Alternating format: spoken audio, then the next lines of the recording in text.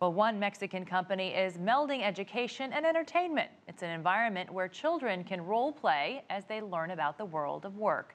CCTV's Franc Contreras takes us to KidZania. An indoor theme park based on urban life and built to scale. Children educate and entertain. It has its own make-believe fire department and a medical clinic, all run by kids age 4 to 12. At KidZania, children perform jobs and are paid for their work with play money. 11-year-old Ricardo Barajas wants to work in television and finds this hands-on experience valuable.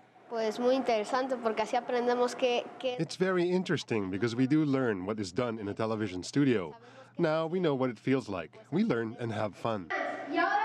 KidZania gives children experiences they would not normally have, like hands-on access to the equipment of a professional broadcast television studio. KidZania collaborates with major global companies, including airlines, soft drink companies, and pet food makers, which offer materials in exchange for publicity. KidZania founder Javier Lopez opened his first location in 1999 in Mexico City. He says kids get make-believe checks, which they can spend at shops or on entertainment. If